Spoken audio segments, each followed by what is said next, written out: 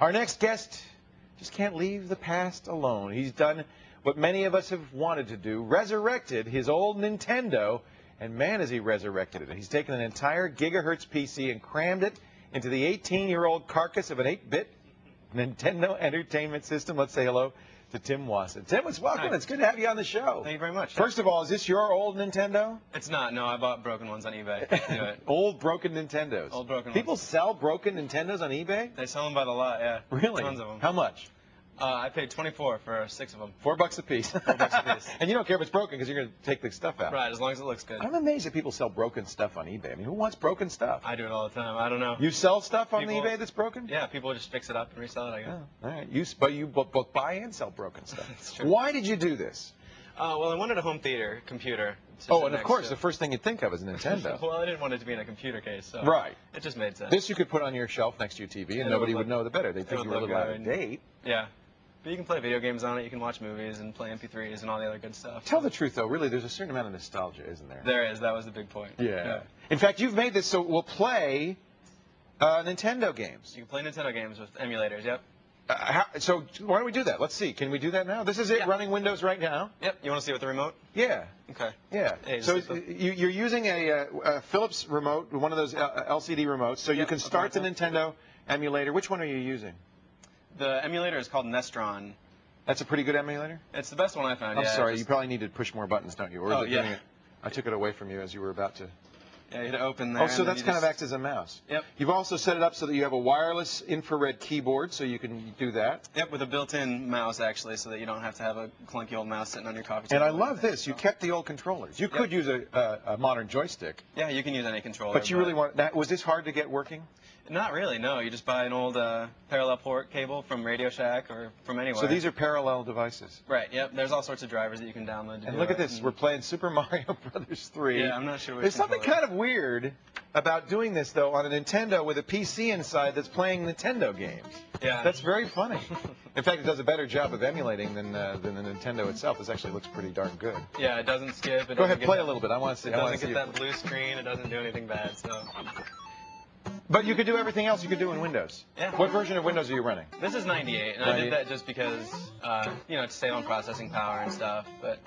But you have enough processor in here. You got a gigahertz chip? Yep, and 512 megs of RAM. And all right, let's shut it down and take it apart. I want to see what's inside of it. All right. Sorry, Mario. Bye, Mario. Just unplug it there. I love this. And here's the guts. We're going to remove the power supply cable so we can... Did you have to modify the motherboard or anything else to get this to work? The motherboard, no. This is one of those mini ITX motherboards? Right, it's 6.5 inches by 6.5 inches. So it just happens to fit perfectly in this thing. It fits absolutely perfectly, yeah. And then, so this is the motherboard down here.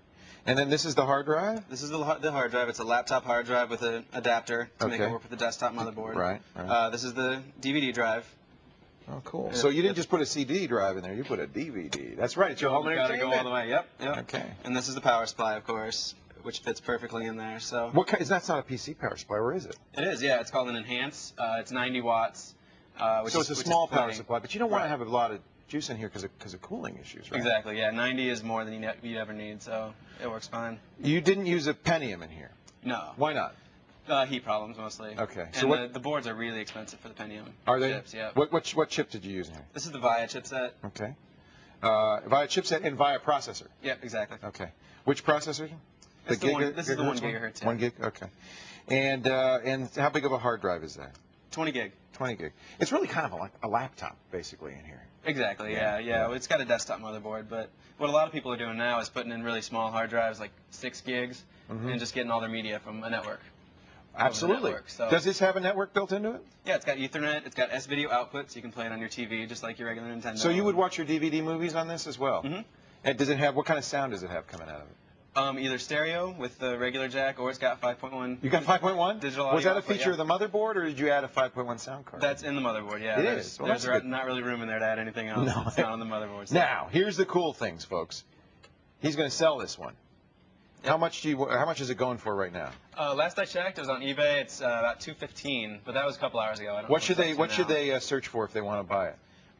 There it is. Yeah, there it is. It looks like NES PC or NES computer. That'd be enough to search for. Or screensavers. You know what we could do, and you should ask your top bidder, but Patrick and I could autograph it. Yoshi could autograph it. Kevin, Jessica. We'll put our, if you want. Right. No, I promised some pictures already. All right. Okay. So if you want, we can autograph the inside if you don't want anybody to know we've autographed it. Your ultimate home entertainment system. Are you going to build another one for yourself now that you're selling this one off? Trying to decide. Seeing how much I get for that one. Yeah. Yeah. Maybe you could have a whole business. This is my third one, so I want to move on to my next project. But... Oh, so you already have one on your desk or on your home entertainment center, right? No, I don't. You don't? No.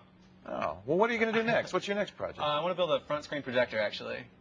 Your own front screen projector? My own front screen projector. Out of what? Yeah. LCD panels or? LCD panels and a couple of lenses that I rip out of other places. And you got to come back, Tim, and show us that bulbs. if you do that. That's a great project. Definitely. Your website is junkmachine.com. Junkmachine.com/Nintendo is the Nintendo site. It's linked from the main site too. So. And you probably can get to the eBay auction from there as well, right? Yeah, and from your website as or well. From a screensaver. Tim, I'm impressed. Thank and you. I think this is a great mod. Look how small it is, and it's a home entertainment center. You'd never know, yeah. Awesome. Tim Wasson at junkmachine.com, folks. Go check it out. And we'll give you an autographed version, but let's get that bidding up. I want you to make a little money on this. I would love to make. How much money did you put into it, just out of curiosity? For less than 500, about 475. Oh, we got to get over 217. You can't lose money on this. Yeah, we can't lose money. Thank you, Tim. Thank to you. find out the differences between NES PC version 1, 2, and the one we've got here, the top of the line 3, and the link to the box's online auction, check out the screensavers.com.